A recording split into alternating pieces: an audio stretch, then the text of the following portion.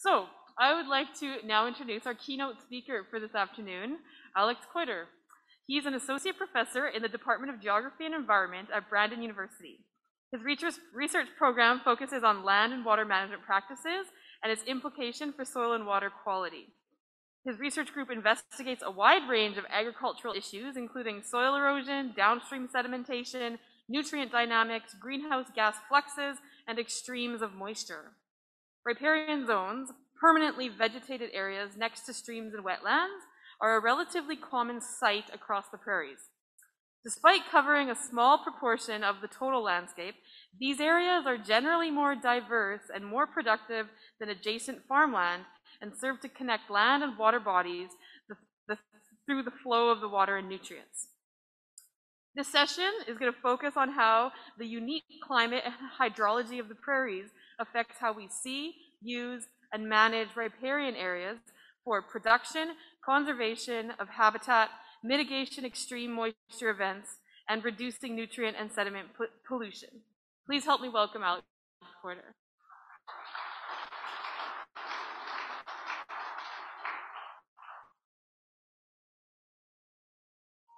Thank you very much for that kind introduction. So today, yes, I'm going to be talking about riparian areas. And so I'm going to take you a little bit on my kind of learning journey as I've kind of explored and come to know what riparian isn't, what it can and cannot do. So we're going to talk a little bit about what kind of functions do they have, and we'll kind of focus in on how we can use them, or how we like to think we use them to improve water quality. So we are all here because we're interested in land and water. And so I want to start off by acknowledging that Brandon and our surrounding area are the traditional homeland of Anishinaabe, Oji-Cree, and Dene and Métis people. What I really want to kind of focus on is that, well, when we often think about it as kind of, well, land and water. But again, we also need to kind of remember and recognize that, you know, people are also part of that, of watersheds, right? And so I think we need to appreciate the history of that relationship, but also kind of what does the future hold for that relationship as well. So I thought I'm going to keep walking away from the mic, my apologies. So I thought I'd start off by talking just a little bit about myself and kind of introduce myself. I don't know many people here, but as it was mentioned earlier, so I'm at Brandon University in the Department of Geography and Environment.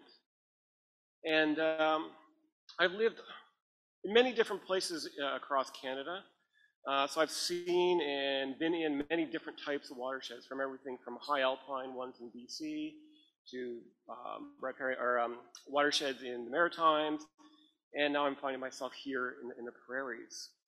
The only place I really haven't been is I haven't seen much of the northern parts of Canada, which is the bulk of Canada. So watershed is inherently interdisciplinary, and so when I have an interest in watershed science, I'm really interested in looking at things like soil and water quality, but also hydrology. We need to talk about the land uses, so that may include agriculture, but also others. And I'm also interested in looking at the geomorphology, so basically looking at, well, what does the topography look like? What is the superficial geology? And what does that all mean for a watershed? So before I kind of launch into it, science, it's a very collaborative process. So I want to kind of say thank you to my collaborators and the research groups and also their collaborators, right, the big network. And in particular, I want to highlight 3 individuals. First is David Laub from the University of Manitoba, Phil Owens from University of Northern British Columbia, and Maren McRae from University of Waterloo. I also want to highlight that a lot of the work I'm going to show you here today, right, has been funded and supported by quite a wide range of groups. Everything from the federal government to the provincial government to conservation groups like the Deerwood and Soil and Water Management Association. It's also been supported by industry, so places like Manitoba Beef and Forage Initiatives, but also the support of producers as well, and the people who kind of live and use the land as well. They've been awesome, awesome collaborators. And I just want to make sure that we recognize them and their contributions. So we'll start off with an easy one, or maybe it's an easy one, I'm not certain. And that's asking the question, well, what on earth is a riparian area? So when I was making this presentation, right, just like most people in the room, the first thing I did is I typed it into Google, right? Because that's what we all do. If we're not certain about something or we want to see what people are saying, right, we use Google. And a whole bunch of different sources came up, and I've just kind of selected a couple of my favorites. So the one I typically use is the top one, and this idea of a transition zone, right? It's what separates the land, the soil, from the aquatic or the water, right? And it's kind of that in-between zone. One of my favorite ones that I kind of discovered while making this presentation was the wetter than dry, but drier than wet, right?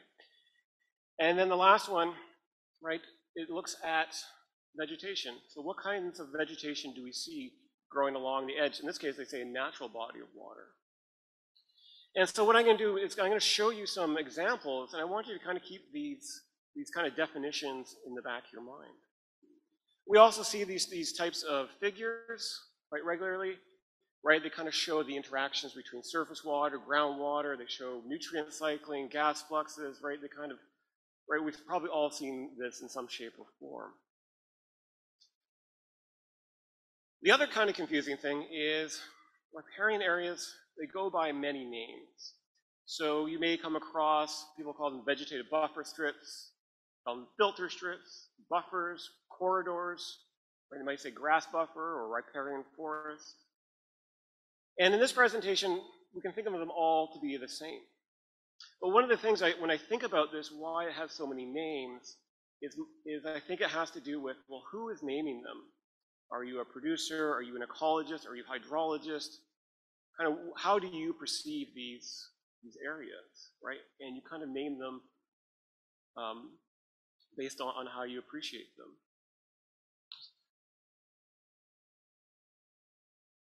So, what does a riparian look like? And so I'm going to walk through a couple of examples. And so this is an example from the South Tobacco Creek, which is located in south central Manitoba. And it's actually a small retention pond. And again, we can see that the road is the dam in this situation.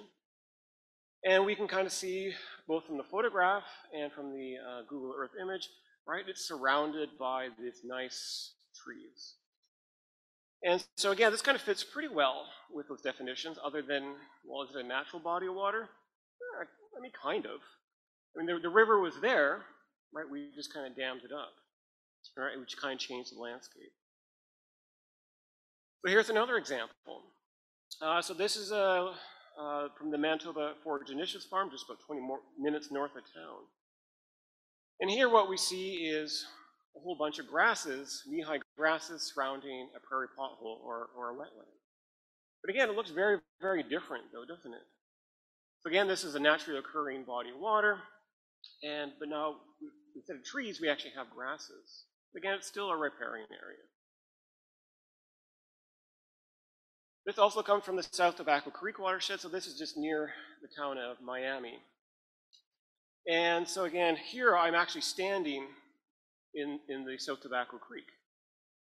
And I look downstream and I can see all these lovely trees. When I look at the Google Earth image to the right, we can see that kind of nice linear strip of trees.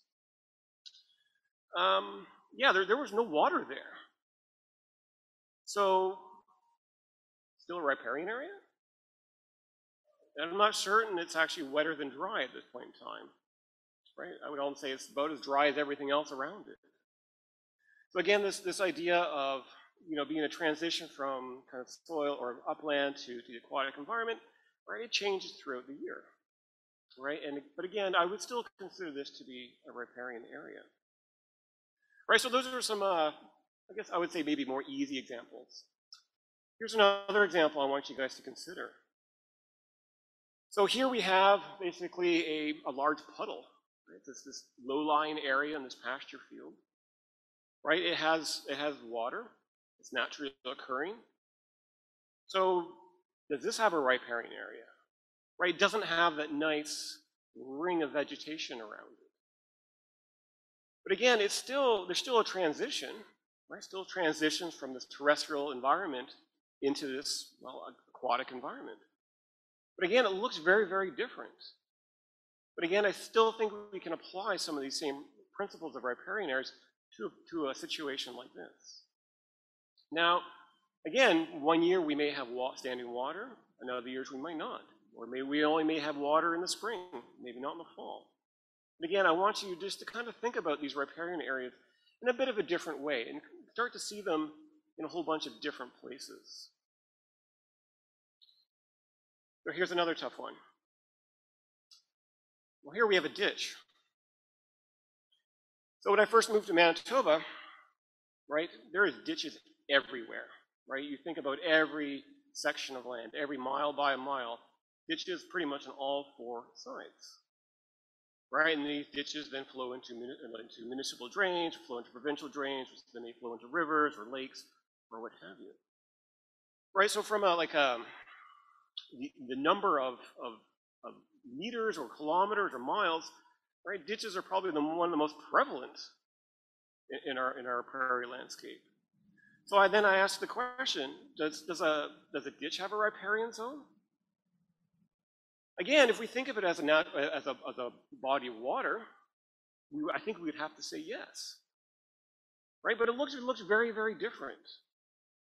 But again, we still have that transition from the terrestrial environment into the aquatic environment. And again, some of the same themes kind of come up, right? It doesn't necessarily have water in it year-round, or it may have water some years, but not others. But again, what I want us to kind of think about is, well, yeah, maybe these are riparian areas, and maybe they are worth paying attention to. Okay, so the next problem. So now we kind of looked at them. We saw some easy examples. We saw some difficult examples, right? They come in a wide range of shapes and sizes, and they look very different. So the next kind of challenge is, okay, where does, or perhaps maybe the better question is, where should a riparian area start and end? So this figure I grabbed from a publication, right, just kind of highlighting some very different ways of defining a riparian area and kind of what that means in terms of how they look. So we could use things like historical observations, right? There was a speaker earlier. Their family had been on that farm for almost 100 years. So there we have, at least 100 years of visual observation. I suspect that family, those producers, have a pretty good idea of maybe where the riparian area starts and stops, right? There is a lot of power in visual observations, right? Don't ever discount them. We could also think about them as maybe a bit more operational. Well, are they too steep or too wet to farm? Right, so that might be our defining feature. Right, and that we've been kind of focusing maybe on the terrestrial side. Well, on the other side, towards the aquatic side, right, again, we've kind of talked a little bit about the fluctuating water table. So that end comes up, goes down on an annual basis, in between years, right, it's constantly changing. Fence lines is another common one I see in the landscape, right? So again, you may not have put that fence in place, but you may continue to use it, and that just might be where your riparian area starts. Right, we could take perhaps a bit more of an ecological perspective, and we can look at the vegetation, right? Because one of the defining features we saw earlier in those definitions was water-loving vegetation. So again, we can start to observe and count and identify plants, right? That might help us kind of define, well, where should the edge be? We could take a bit more of a hydrological approach, right? So again, this idea of, well, at what point are we no longer, wetter than drier? But again, that can be a little bit more difficult. Because again, we have variation within a year, between years, between decades.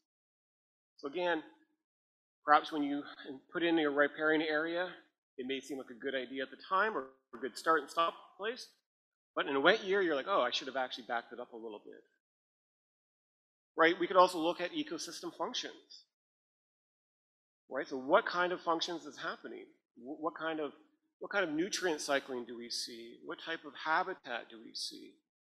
Right? So those types of questions may also help us define a riparian area. And then the last one is just regulatory, right? So there may be rules in place that say, well, a stream of a certain width needs so many meters of a buffer area or a riparian area, right? And so maybe that's how you define it. And kind of the whole point of this is I think different people will define start and stop of a riparian area differently. And it's not to say that one is wrong and the other one is right.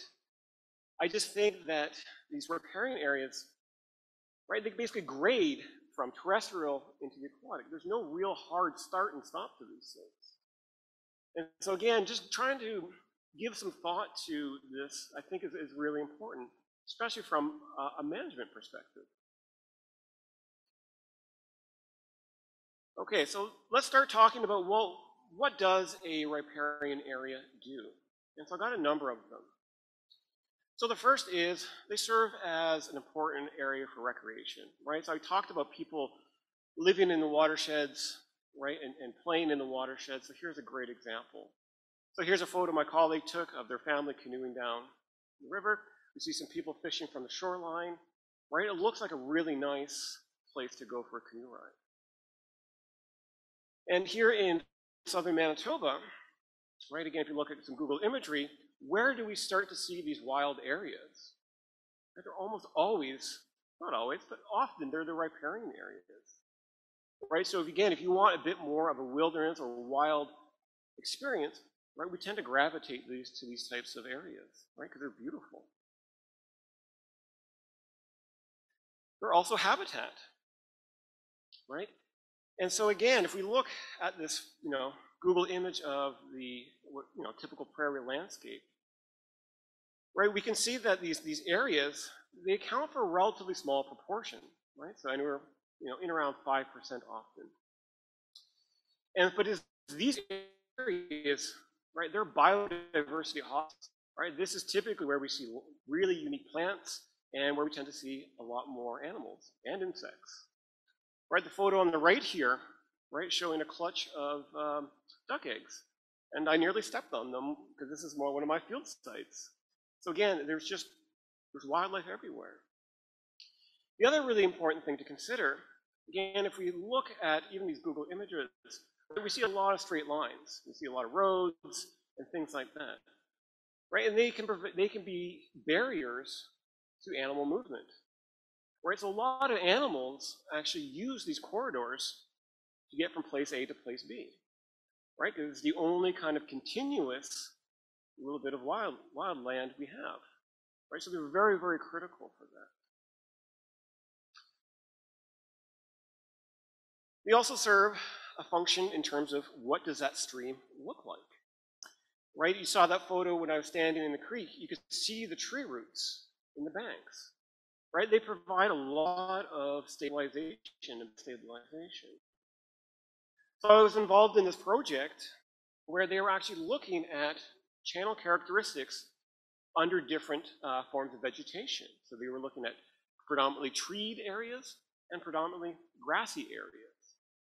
And what they found was that, well, depending on what type of vegetation you had, the stream looked a little bit different. Right, it may be a little bit wider, a little bit narrower, a bit deeper, right? It may be a little bit more straight, right? We also think of, the trees, right? A lot of those trees fall into the watercourses, right? That idea of large woody debris, which creates in-stream habitat, right? So even as we start to manage these riparian areas, right, we need to give some thought to, well, what types of species are we interested in having, and what will that do to what that river, or even that wetland, what will that do to what it looks like?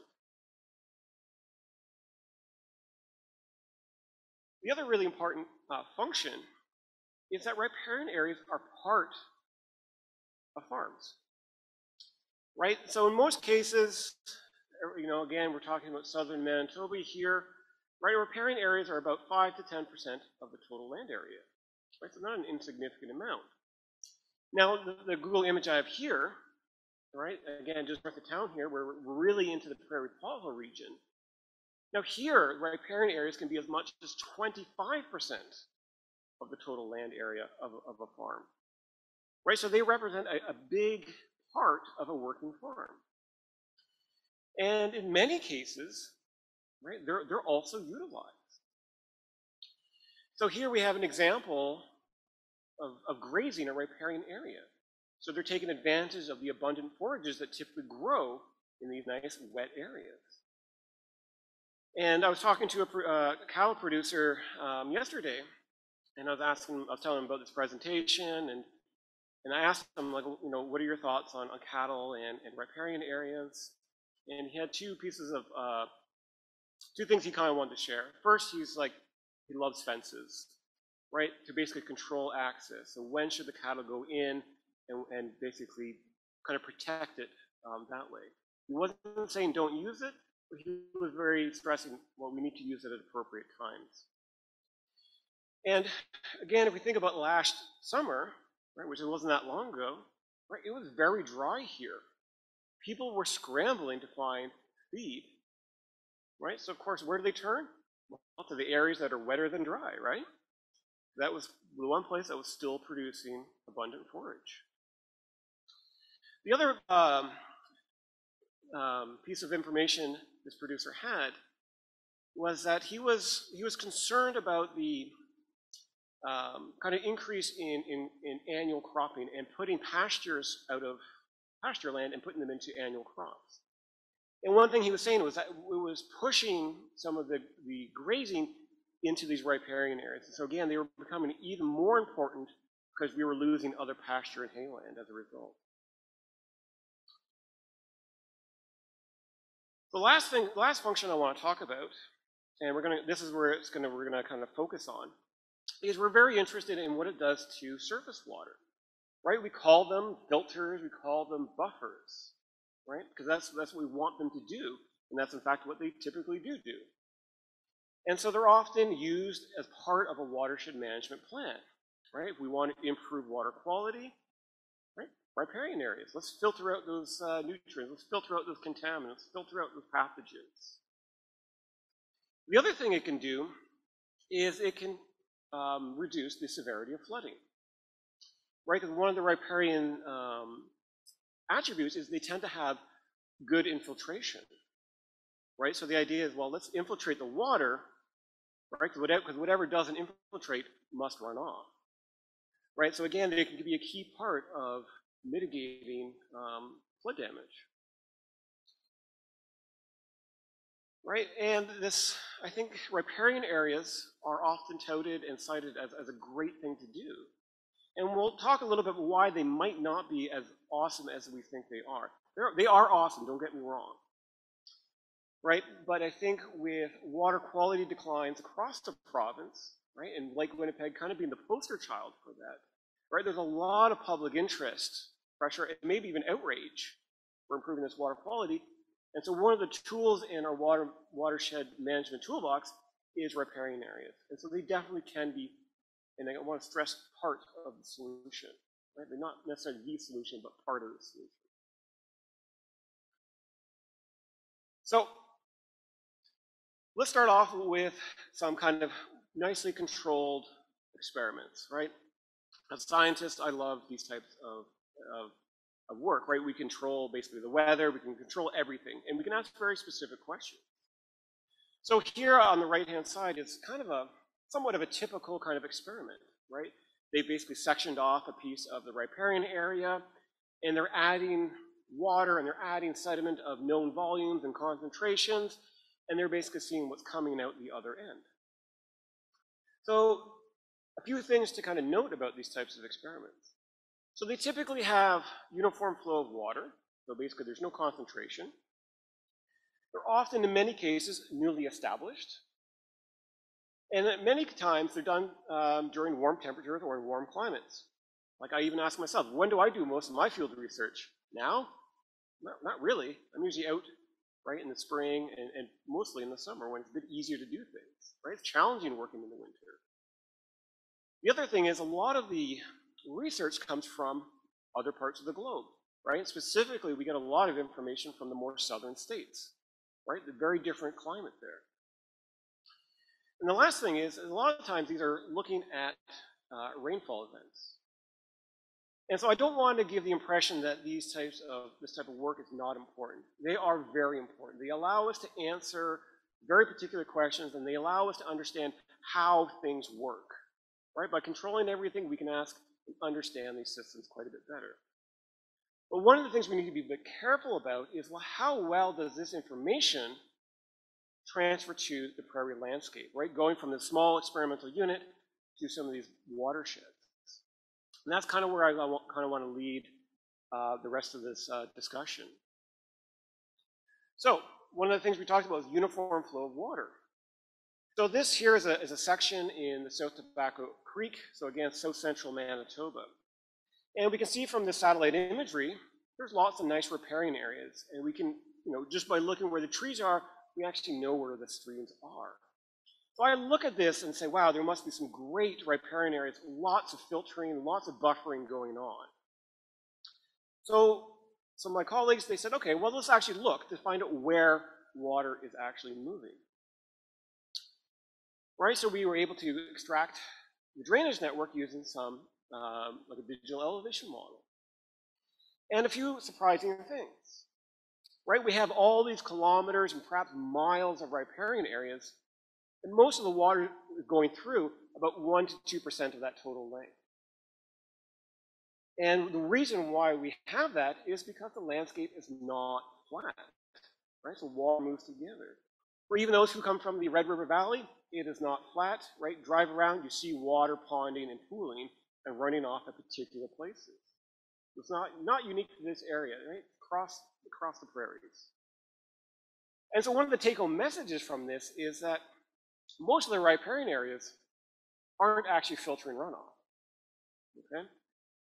And so this maybe suggests that, well, maybe what we need to do is, well, where we have water moving through these areas, maybe they need to be extra wide and extra awesome, right, to actually get some extra filtering.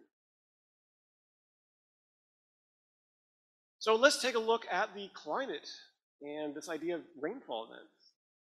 So here is the x-axis here, the bottom, right, is looking at a few different hydrometric stations that are run by Water Survey of Canada. And again, this is in the Tobacco Creek, south central Manitoba. And we're looking at cumulative discharge over the course of a year. And so what I want to kind of demonstrate here is, 60 to 80% of our total runoff for any given year typically happens in April and May. 2 months of the entire year, that's getting the bulk of that runoff, right? So most of the time, our riparian areas aren't actually filtering. And that's fine, right? They provide tons and lots of other really important functions. But again, from a water quality perspective, right, we need to kind of give this some consideration. We can also look at year-to-year variability. Okay, so here is a figure looking at 3 hydrometric stations in the same watershed over a 6-year period. Now, what we see from here is that 2 of those 6 years account for about 75% of the total runoff, right? So that means in some years, right, riparian areas are super, super critical, right? Because that's when the bulk of the material is coming from. Right, in the other years, right, they're a little less important because we have less material moving through them. So let's have a look at a typical prairie riparian area during the spring snowmelt. Okay, so again, here's some photos my colleague took. So I want to ask yourself, how well do you think that riparian area is filtering that runoff? Right, we have frozen soils, so our infiltration is probably pretty minimal. Right, and we can ask ourselves, well, how much nutrients is this vegetation taking up? Probably none, right? They're still in winter dormancy. Right, so we see that the filtering capacity of these riparian areas isn't at its best when we need it the most. Okay? Again, just something to kind of bear in mind.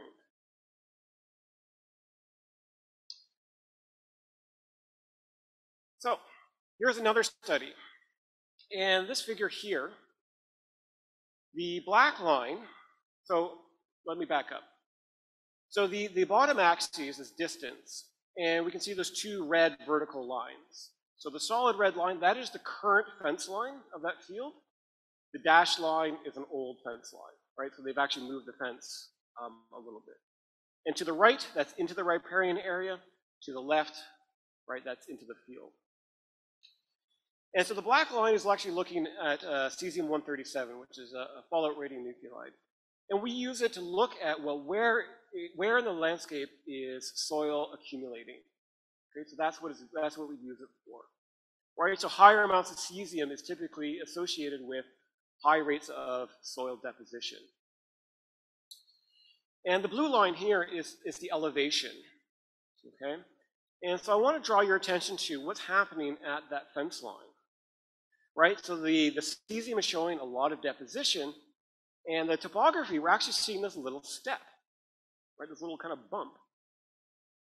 And so that's actually doing something kind of interesting. Water is actually starting to pond behind it. And again, we've probably seen a lot of times, right? At the edge of the field, we see a bunch of water ponding. And we ask ourselves, why isn't it moving into the stream? Well, it's a lot of cases, right? Tillage has just thrown a little bit of soil along the fence line, and it's kind of preventing that. Right? And that actually may not even be a bad thing, right? What happens when water ponds? Sediment falls out of suspension, right? It could be a good thing. This figure here is the same field site, but now we're looking at 3 different metrics of phosphorus. And so what I wanted to show you, or kind of demonstrate with this, is look at where the phosphorus is accumulating. It's accumulating kind of right at that field boundary and into the riparian area. Right, and this is kind of what we would expect, right? Because riparian areas are supposed to be good filters. Yeah, it's filtering, definitely. But we're actually starting to see an accumulation, in this case, in phosphorus. And what we need to consider is that these riparian area soils, right, they do have a finite capacity to store material. Okay? Right, so its effectiveness as a filter tends to decline over time, right? Especially when we start to talk about things like phosphorus.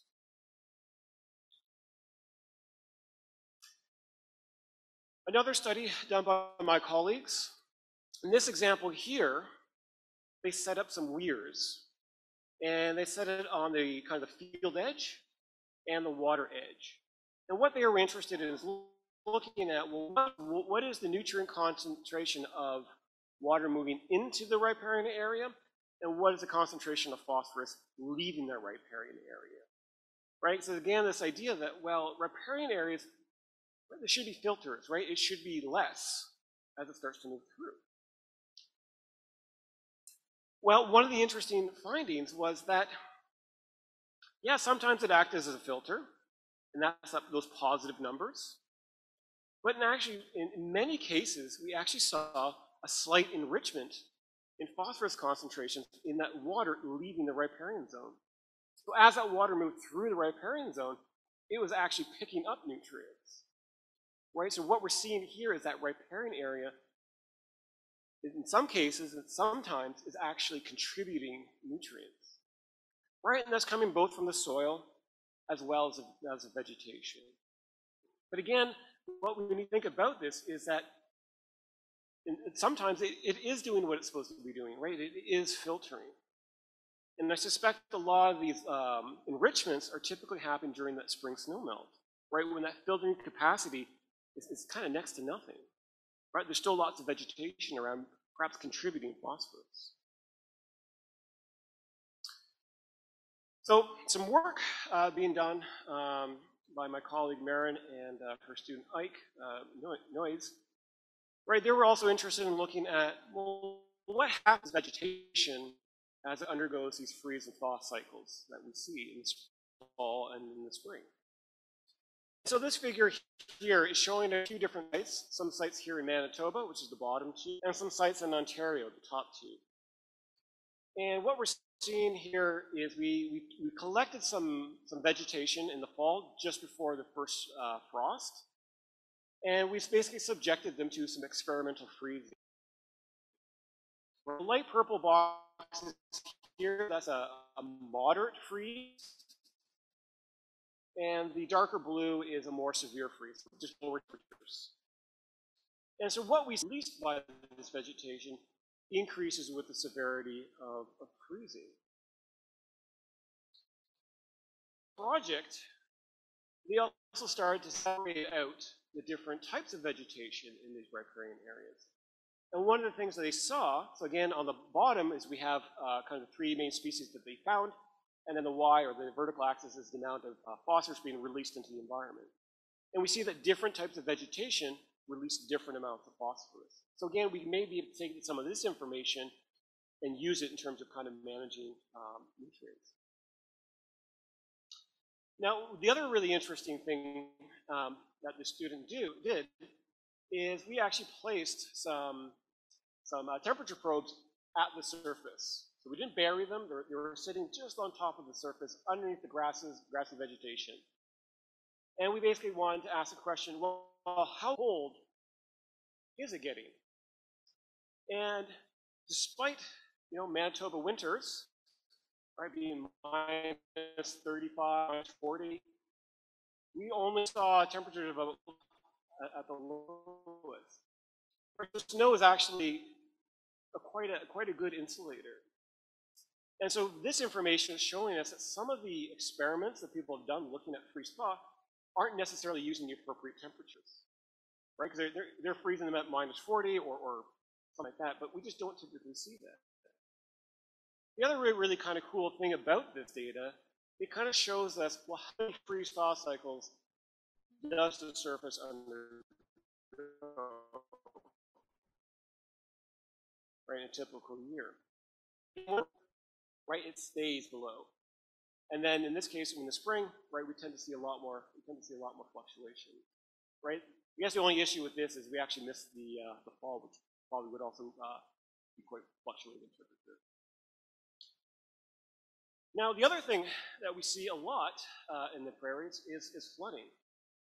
And so this example here is they took a couple soils, right? They added some different fertilizers, in this case some swine fertilization, manure, pardon me, right? And they basically flooded those soils.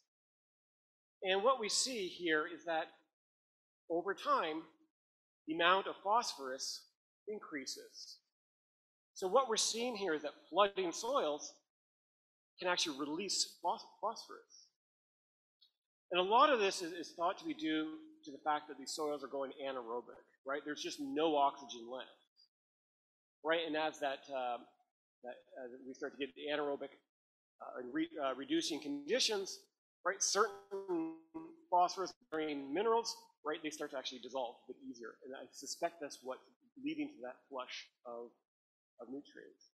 Now, while this is a field experiment, I suspect that our riparian areas, being quite wet and often flooded, right, again, we might want to ask ourselves, well, what's happening during those flooding events in terms of the release of phosphorus from these riparian areas? So, one thing I want people to remember here is that riparian areas, they should be the last line of defense, right, in terms of managing surface runoff and water quality. Right, we kind of showed that as a filtering mechanism, they're not necessarily as awesome as we'd kind of hope they would be. So maybe we need to start to look upslope a little bit and up in the field and ask ourselves, well, are there things we can be doing better there? And I've heard a couple talks here. They've talked about improving soil health and crop health. Right, that's going to be where we're going to see a lot of gain. But it's usually not that simple. So in this example here, we have this paired watershed. So we're same climate, same soils, but they're managed differently. So one is a kind of a conventional till, and the other one is a conservation till.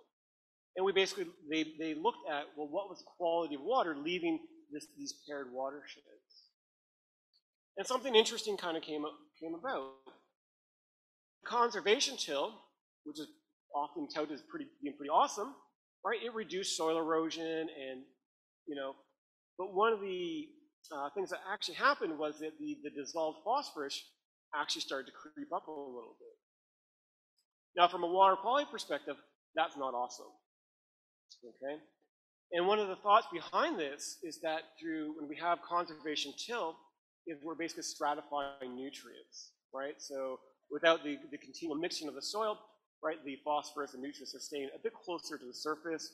When we do have these runoff events, right, they're being picked up and moved across.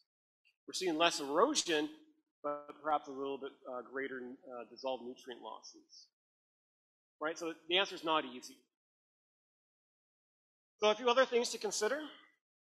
Well, maybe we need to kind of look in the riparian area. Right? I talked about how they are part of a farm. Well, and we showed that they can accumulate nutrients. Right? We know that there can be a good source of forage and good high productivity during drought years. So maybe we need to start harvesting this vegetation and actually have a mechanism to remove that phosphorus from that area. So the terrain can be challenging, right? So if you're trying to mow or bale, right, it might be too wet, it might be too steep to do. Now, the other thing I want to for us to think about is that riparian areas are more than just filters, right? So I know I've been talking a lot about water quality and how these riparian areas may be not the best filters, but there are lots of good reasons and lots of important reasons for us to have them there, right? Not just about water quality. So I have a project now looking at cattle grazing in riparian areas. And so this particular project, what we're doing is we're bringing cattle in the fall, when things tend to be a little bit drier, and most birds aren't nesting, so it's not quite as critical a period for the animals that utilize that habitat. And so we're going in there and we're grazing them, right? So it's hopefully we're going to limit our disturbance going in the fall. It also extends the grazing season, so before switching over to other sources of feed. And maybe this is the idea of like, well, let's remove that vegetation prior to winter. Now you're probably asking, or you're probably thinking to yourself, well, yeah, in this case, nutrients are coming and going in one end, but right, there's a lot going out the other end as well. And so one of the things we're really interested in looking at as part of this project is actually looking at the distribution of phosphorus, both as a function of a distance from the kind of the edge of the wetland, but also kind of looking at the vertical distribution. Right, so we're looking at the amount of phosphorus in the standing biomass, but also the litter. In this particular area, right, there's quite a layer of thatch. We're looking at an organic horizon because we're close to the wetland, and we're also looking in the top bit of the mineral horizon, or the A horizon. Right, so we're kind of interested to see, well, what's happened to the phosphorus pools, at least in the vertical as well as the horizontal direction. Right? And so we have a control, we have two levels of grazing, and then we have kind of a mow treatment that we're comparing. So this photo here, so my one hand, all right, I have all that standing biomass, and the other, I have the thatch from that same area. So you can just see the amount of biomass sitting there as a potential source of phosphorus. The figure here, right, the bottom's again looking at the different treatments. The vertical axis is looking at the amount of phosphorus. And the purple boxes, right, that's kind of before the treatment, before the grazing, before the mowing, and the green boxes are after. And so what we're seeing, at least looking at the biomass, right, we actually see a reduction in the amount of phosphorus available to be lost. Now it'll be interesting to see what's happening to the litter and the soil surface areas, right? Because that's what's getting all the urine and the feces and things like that. So that'll be the other part of the puzzle. Okay, so we're wrapping up here. So what's next? Right, again, this idea that, if we're going to look at water quality and quantity, right, riparian areas are the last line of defense. We really need to be looking upslope and up watershed, right? And we need to apply those concepts of healthy soils and healthy crops, right? We need practices that are efficient at using water and nutrients. So anything that you apply goes into your crop, right? There was a speaker earlier who says, well, they're paying for all this. They don't want to lose it. Well, for a variety of reasons, right? But again, that is easier said than done, right? You try to manage for one particular problem, right? You may have some unintended consequences, right? So that idea of looking at conservation and conventional tillage, right? Yeah, you stop soil erosion, but you kind of increase the dissolved phosphorus. Right? There's a trade-off.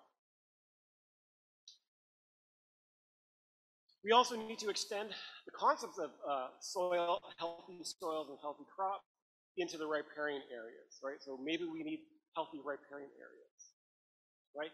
Again, this idea that the farm doesn't, does not end at the fence line, right? And we need to balance all the other riparian functions that we talked about along with production. So this is what my plot looked like after grazing. Right, so on the one side you can see we grazed, and the other side is the control. Right, and it starts to raise questions about, well, how good of a habitat did we create by grazing? Right, and so again, that's another aspect that I really kind of want to get into, is to actually look at some of these other functionalities with riparian management. So not just looking at nutrients, not just looking at production, but some of those other attributes as well. We also need homegrown cold climate research to support good decision making. So this is a review paper that was put out by a colleague of mine, and the colored map is showing all the different climate classifications. And what she did is she kind of highlighted where some of the studies are coming from, at least with somewhat similar climates. There's also some going on in Europe and other places. But again, North America has its own kind of unique agricultural production systems. Again, that's something to consider. We also need to appreciate that, right, we are a snowmelt-driven hydrology here, right? And that creates a lot of challenges, right? When we need those riparian areas the most, is often when they're not able to perform the best, right? This is where we start to need to explore some other options. And I've heard, and listening to other people, I've heard of other things that people are doing to improve water quality.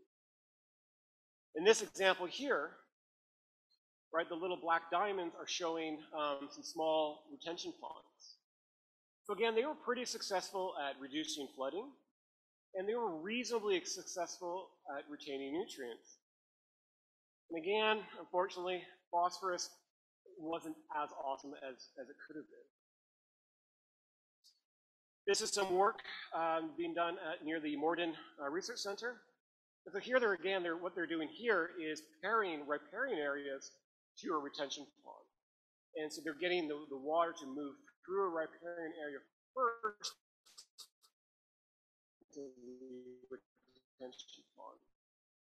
And again, they've seen mixed success here. So again, good for reducing peak flows, but again, that pesky phosphorus, again, they're not awesome at it. The other thing we need to consider, right, as the climate changes, we're seeing more frequent severe weather. And we could also consider this as well, but also flooding, right? And we need to ask ourselves, well, are the riparian areas that we have and manage, are they designed to kind of meet this, right? So again, when we think of a big flood event, this is probably when we need the riparian areas the most. So are they up to the challenge? Right? Is there more we could be doing? Are there better things we could be doing? Come up with solutions, right? Again, if we want to stick to the riparian area, right, it's going to actually take a team. So this example here, I chose it because it has the best name ever. It's called the spaghetti and meatballs. So the spaghetti is the linear features along the streams, and the meatballs are the little patches. Now this design was designed with amphibians in mind, right? They were interested in looking at, well, what is the best riparian design for frogs in the Pacific Northwest, right? And this is what they kind of came up with. But what I think we really need to do, and I think we are doing this, and this is one of the awesome things about a conference like this, is that we're going to get, hopefully, everyone in the room to talk about this, right? And to figure out, well, what are the priorities? Can we design and can we manage in such a way where we can meet all those great functions, right? I don't want to just focus on water quality and forget about the other functions. right? I want to kind of point out here is I have the last bullet is the economic. When I talk to producers and things like that, one of the first things they ask is like, well, what is the cost to production, right? Something is like, well, maybe we should just fence the riparian areas off. Yeah, fencing isn't cheap, right? So we need to make sure that we understand, well, how much is this going to cost? So we're going to end with kind of maybe a plea from me. So as you see me walking around, and you've had a good success or know of a good success story, I want to know about it. If you had challenges, I also want to know about it, right? The reason I'm asking for this is I want to learn, right? I want to know what others are doing, right? A, I don't want to reinvent the wheel. And second, I also don't want to make the same mistakes. If you know something isn't working and it's not worth doing, I want to know. The other thing is I also want to know, well, what are the questions, someone like myself and other researchers, what should we be looking at? What's kind of the next best great thing, right? What direction should we be going? And then lastly, I want to meet you because I want more collaborators, right? So if you're a watershed manager or whether you're a producer, I don't care. I want to meet you, right? The more people I have in my phone book, the better.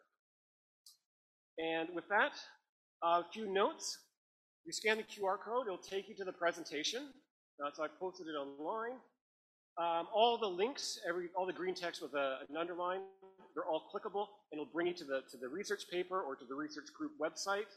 I do apologize, some of those papers are behind paywalls, but again, it's just a good way to kind of recognize and learn about what other people have been doing. So with that, I would like to thank you guys very much for that.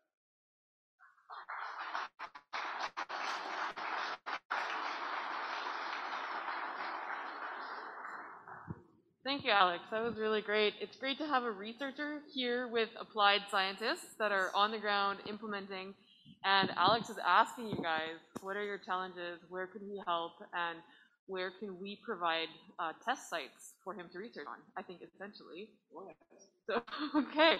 So does anyone want to get started with a pressing question or comment that they'd like to make to Alex right now? There's a lot of information there, so I've got a lot going through my head. Don't make me ask the questions, though. I'm already doing the moderating. Okay, there we go. Thanks, Cliff. Really like that you're looking at the frozen ground. I always thought that was a missing element. Sponges in the spring. If you have 4 feet of snow, those riparian areas are absorbing runoff. Yeah, and I think so I didn't quite catch the last part of your comment. I think the riparian areas are still sponges. When they're frozen like that? Well, if there's 4 feet of snow and there's vegetation and biological activity, are they frozen? I think there is some capacity. So I don't think the filtering capacity really goes down to zero. It just can't handle what's kind of coming into it. So there is still infiltration going on during the spring snowmelt, right? And I think this is idea where there's such a large interest in this idea of soil health, kind of upslope, is to basically promote good infiltration during the spring snowmelt, right? To capture that. So yes, there is some sponging going on. It may depend on what kind of situation you're walking into during the fall. So if the soil is really saturated before freeze up, there's not a lot of pore space going on, right? They're filled with frozen water. So its ability to act as a sponge is probably pretty low. And so you will see variation from year to year, depending on what your riparian area looks like prior to going into the snowfall. Great, thank you.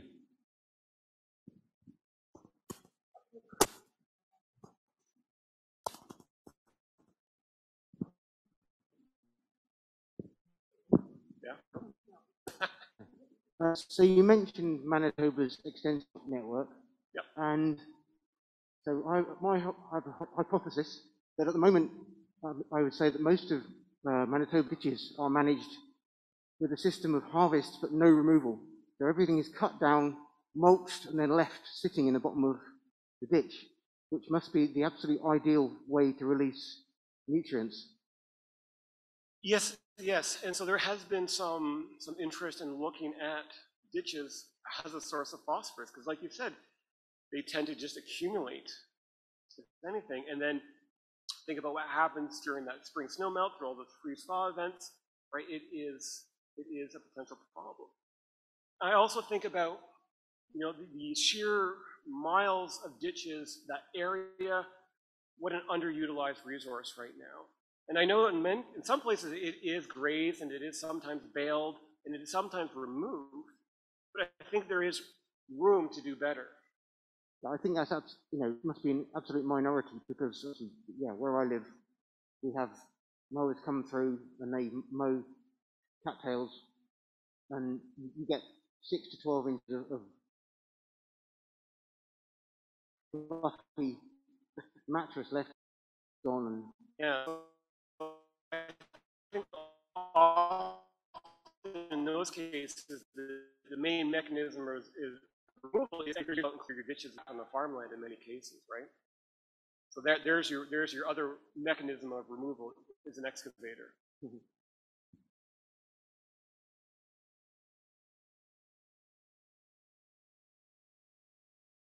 Okay, I have one. So I noticed in one of your diagrams when you had the phosphorus levels that were climbing with the number of days that the water was being stored. I think sometimes I've seen that the longer you hold the water, the more phosphorus is reduced. But I'm seeing from what your research is saying is that the more days that you're holding the water, the more phosphorus is being released from the soil. So excellent question. So that particular collaborator, again, I think that was an in-field or in-lab experiment. But you did see it did start to plateau, and maybe there is opportunities, or maybe it does actually reduce. And so maybe again that might be a great research question. It's like, well, what happens if it's flooded for, you know, a month or two? Maybe you do start to get other processes and other mechanisms of uptake. I guess the other thing is too, if you don't release that water, phosphorus is not going anywhere either, right? So again, if you can store that water and then perhaps use it, or just let it soak back into the ground, you might be way better off as well. Again, that might be the other thing to consider as well. Interesting. You can come research at our district in southeastern Manitoba. Yeah, awesome. Thank you. You got it. Any last comments before? Oh, right up there in the top corner. Thanks.